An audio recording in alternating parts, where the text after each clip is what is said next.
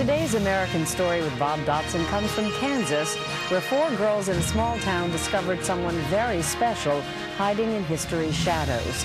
She's a woman a world away who saved the lives of 2,500 children and is now on the list for a Nobel Peace Prize. The keys to history's treasures are often found in unexpected places. This one turned up in a tiny Kansas town, unlocking a story half a world away. To my dear and beloved girls very close to my heart. Irena Sendler saved 2,500 children from the Nazi death camps during World War II. She saved her story 60 years for the first child who asked why she risked her life. My parents have taught me that if someone is drowning, one always needs to give a helping hand and rescue them. Megan Felt and her friends were putting together a play for their high school history club and found a brief mention of Mrs. Sendler. It's like it took a hold of us and we couldn't quit. We wanted to know more. We wanted to dig deeper. So they went to Poland to meet her. That's a beautiful picture. And this is the high school play she helped them write. Isaac, Hannah, this nice lady is going to take you someplace safe. In 1940, the Nazis walled off a neighborhood near Irena Sendler's home in Warsaw, pressed almost 500,000 people into an area the size of New York Central Park, with not enough food to keep them alive. 5,000 were dying each month. Sendler, a Catholic nurse, bluffed her way inside. We can walk right past the German officers. I lost no time on reflecting, knowing that I and my heart had to be there to come to the rescue. She's only 5 feet tall. She's less than 5 feet tall, yes. And she's walking out of the ghetto with gunny sacks and driving out hygiene trucks with babies sedated.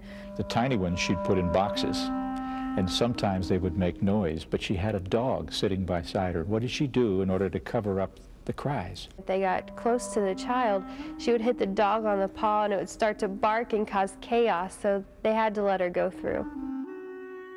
Children, take my hands. She took the children to Catholic families who agreed to raise them as their own, but wrote their real names on cigarette papers and put them in a jar, which she buried beneath an apple tree across the street from the Nazi barracks. I know you were not the mother of that child.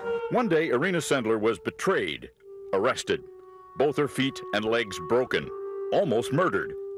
But she never revealed where she'd taken the kids.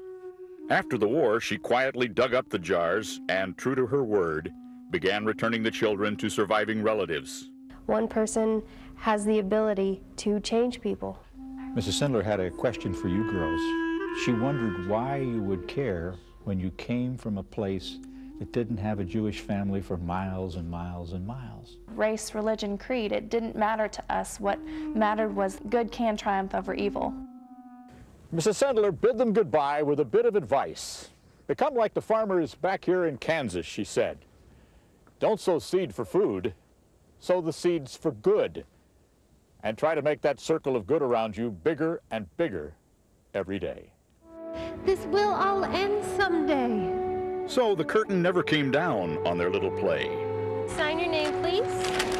Not even after they graduated, got jobs, got married. We're trying to repair the world. Norm Kennard, their high school history teacher, has watched them perform in more than 200 schools.